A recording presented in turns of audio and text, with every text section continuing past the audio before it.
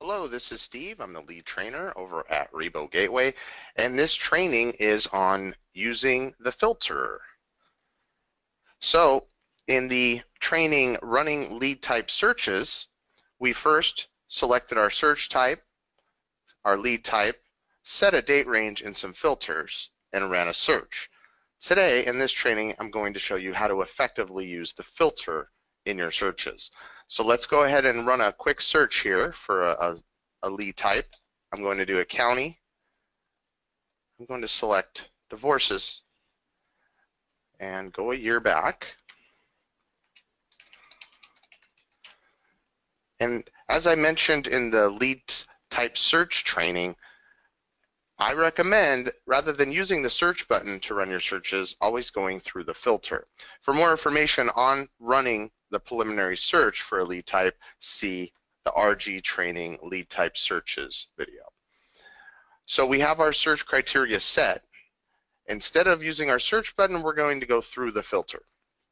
The reason it's so important to go through the filter is there's actually a few reasons. One is you want to always be aware of what's going on in your filter. Okay, it's very easy to run a search on a Monday morning, set some filters, log out, maybe log back in the next day or Wednesday morning, run a different search, and just click the search button, completely forgetting you may have some filters in there from the last time you were logged in. And now you may be narrowing down your search results without even realizing it. So if you always submit your searches through the filter, you'll always be aware of what's going on in here. Now you may need to reset. That's a good thing to do on a regular basis. So we're going to start with a reset. When we reset the filter, the default setup is that all three property types are selected. Both owner, occupied, and absentee owner are selected. Everything else is left alone. After I reset, I like to use the Save Criteria checkbox. What this does is it ensures that any changes we make here and click Submit, it will hold those changes in here so we don't have to continually make those changes for each search. So once I reset and click Save Criteria, we'll start here on the right-hand side. At the top, all three property types are selected. You have the ability to remove any property types you may not be interested in. Maybe you don't want condos in your search. Maybe you just want to focus on single family. Or you can choose to see just the owner-occupieds in this search, or just the absentee owners. By the way, we always have the mailing address and provide that to you for absentee owners. And anything you print out of ReboGateway, such as labels or postcards, the system by default will always print the homeowner's mailing address, so you never have to worry that you're going to be sending something out to the renter. Phone only. This will this will bring back only results where there is a phone number for that particular record. DNC stands for Do Not Call. This is the National Do Not Call Registry. This filter will allow you to omit any properties where if there was a phone number and it was on the Do Not Call list, that result would not show up in your search results. If you're in California, you'll have access to this filter called Professional. Here you can omit records owned by real estate agents. Take them right out of your search results. There is an MLS filter where you can omit properties active on the MLS. Now, in order for you to have access to this filter, you would need to A, be a licensed agent, and B, you would need to be in an area where we have that connection, that relationship with the local MLS. Those areas are as follows: all Southern California counties, some Northern California counties, Maricopa County, Arizona, and in Florida, Miami-Dade, Broward, and Palm Beach. I said some Northern California counties. To check and see if it's available in your county, go into your filter. If it's not available, it will say here, not available in this area. All right, to test and see if your account is connected to your local MLS, see if you can put a check mark in this checkbox. If it allows you to put a check mark in there, your account is connected with your local MLS. If it doesn't allow you to put a check mark there, you're a licensed agent and you're in one of the areas I mentioned, please give us a call and we will help to resolve that issue. Our customer service phone number is 866-887-0206. Down here you have the option with these first few selections of omitting any records where there's been a notice of default, or omit records with a notice of sale, or omit records with notice of LP. So we're searching divorce over the last year, and we have the ability to omit these types of events, or omit REOs, or new bank-owned properties. Below that, you have the ability to select only notice of defaults, or only notice of sales, or only notice of LP. This is what we call layering data. So we're searching 1 year back on divorces, but we only want to see the ones where there's also been a notice of default, or a notice of sale, or a notice of lis pendens. Now, having these checked does not require that the record have all of those events have occurred. It's just one of those, so it's or. Okay, over to the far left. You can narrow your search results down to a particular city, or a zip code, or more than one city, or more than one zip code. There's a note here to help you remember. To select cities or zip codes, hold the control button down and click on the zip codes or cities you'd like to include. So if I just try to select more than one city here by just clicking, it will only let me select one at a time. If I hold down my control key on my keyboard, and for you Mac users, it may be the command key, as I hold that down, I can click and highlight multiple cities that I want in my search.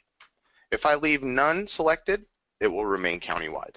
And I can do the same thing with zip codes.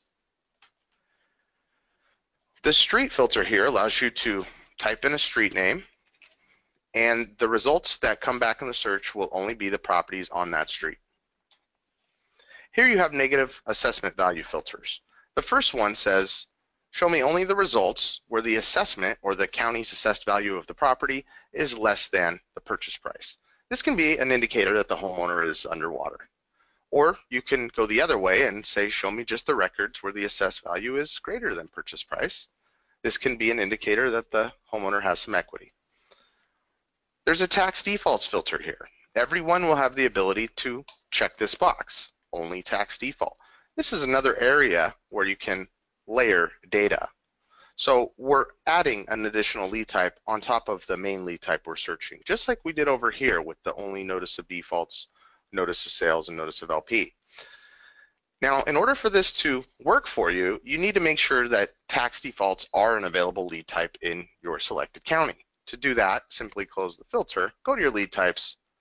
If tax defaults are in here as an available lead type in the selected county, you can also use that filter added on to whatever particular lead type you're searching. Purchase money first mortgage lender was put in here for mortgage professionals looking for homeowners to refinance.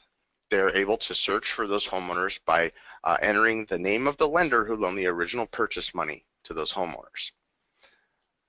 The middle section here are all your minimum and maximum criteria. We actually call this the matchmaker tool, and I'll explain in just a moment. So you have several filters in here where you can use just a minimum side, leaving the maximum blank. For instance, if you were looking for minimum 3-bedroom properties, you'd enter 3 under minimum, leave maximum blank. Or you can use just the maximum side. If you only wanted properties 4 bedrooms or less, you'd enter 4 and leave minimum blank.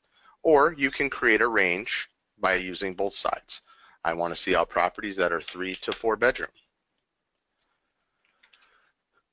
So transfer value is the first filter in here. This is the value the property was last transferred for, or what the current homeowner paid for the property. Building size is in square foot, and you want to make sure when you're using digits in any of these that you're using just numbers, no decimals or commas. Number of bedrooms, number of bathrooms, number of units as it applies to the 2 to 4 unit multifamilies. Year built is a 4-digit year, so this would say show me only properties built after 1980. Lot size is also in square foot. Assessed value is the county's assessed value of the property. The same value we were talking about over here. Now, as you probably know, the county's assessed value of the property tends to be below market value.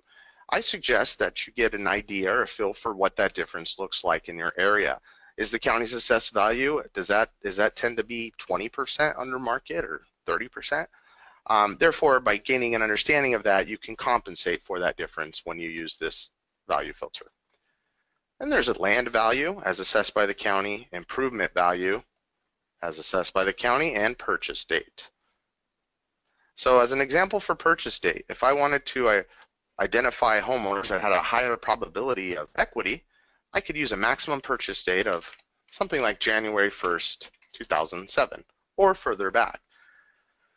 This says only show me the properties that were purchased prior to January 1st, 2007.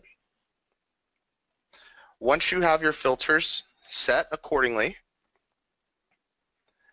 you click the submit button. That runs your search, and you will then get your list of results. You can always access the filter again to add or remove filters to tailor the list to your liking. But definitely always make sure to submit your searches through that filter. And for the last reason you want to do that is because you want to use the filter. This filter is a very powerful component of the ReboGateway. So utilizing it is really going to help you make sure you're getting back the most results you can and the results that you want, and create some very targeted lists of homeowners to market to.